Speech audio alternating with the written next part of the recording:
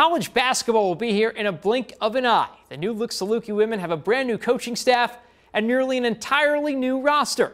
The Dogs had a tip-off celebration party over the weekend to get the Saluki faithful ready for some hoops.